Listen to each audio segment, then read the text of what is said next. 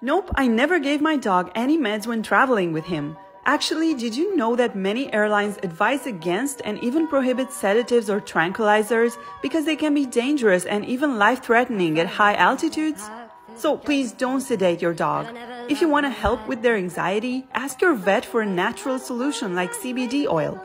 I also recommend you look into crate training to help your dog feel comfortable inside their carrier bag for longer amounts of time. Follow me for more tips on dog travel.